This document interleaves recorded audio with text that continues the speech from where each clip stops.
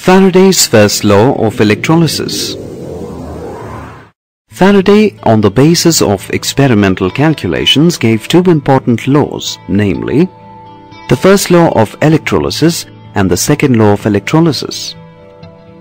Let's now discuss the first law of electrolysis.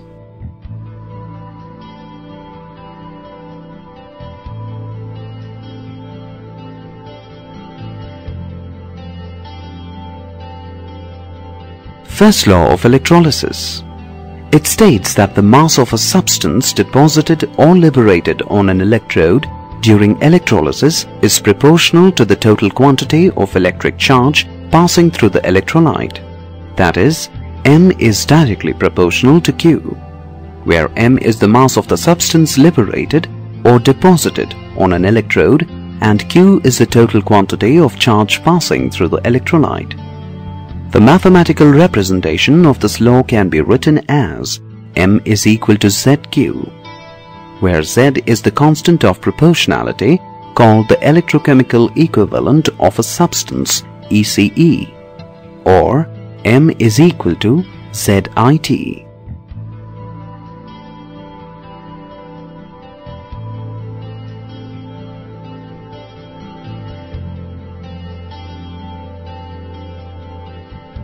Verification of first law of electrolysis. Take 3 copper voltmeters. Find the mass of the cathodes.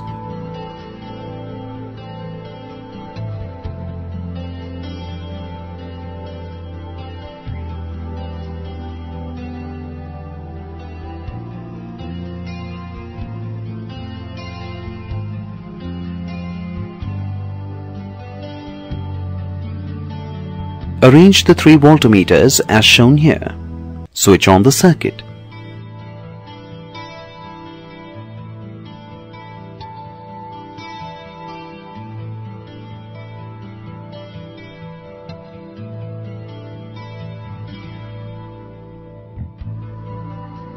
Click on the voltmeter to observe the deflection in the multimeter.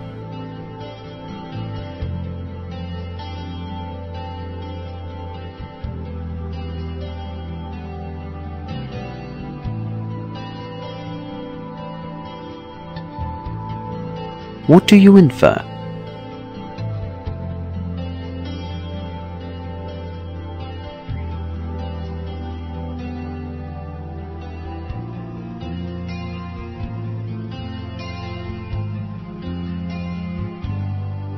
We observe that the current passing through the voltmeter A divides equally at the junction and flows into the voltmeters B and C.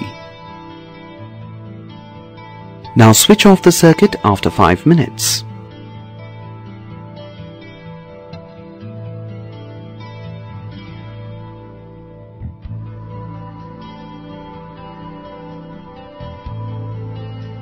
Remove the cathodes and find the mass of each cathode.